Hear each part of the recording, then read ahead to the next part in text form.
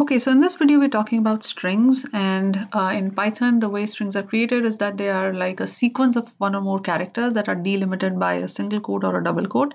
For example, here we have this single quote, right? And it ends with a single quote, or you begin with a double quote and you end with a double quote.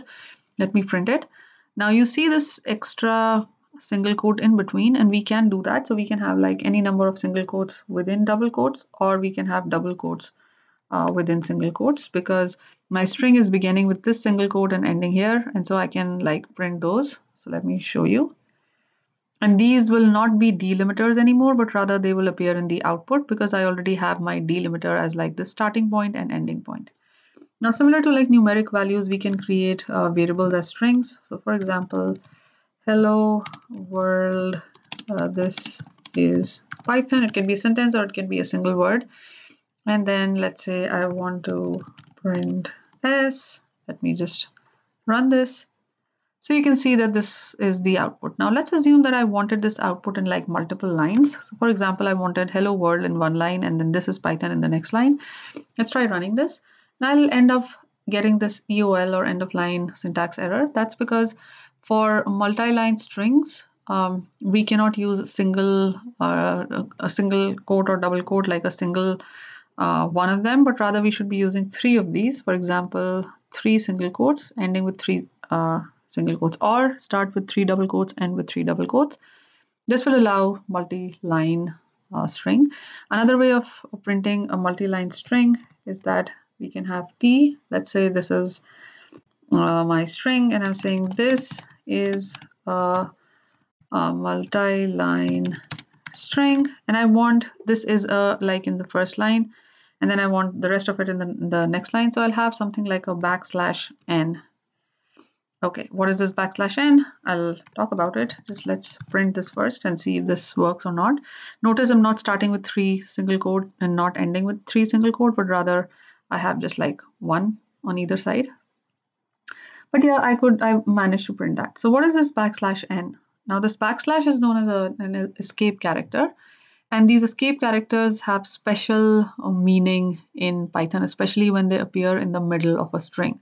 So inserting this backslash in the middle of a string tells Python that the next character has some special meaning. And you can see the change in color, right? So this n is not really part of the string, but it has some special meaning. Now, similar to that, there are other escape characters. For example, if I have backslash and then t, right? Again, the color is different.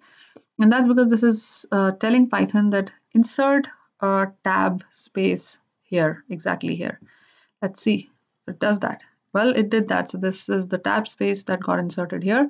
And let me just like have another escape character here. So this is saying insert a backslash t, which is like tab here, and then move to the next line here. So this is exactly what happens in this output, as you can see here.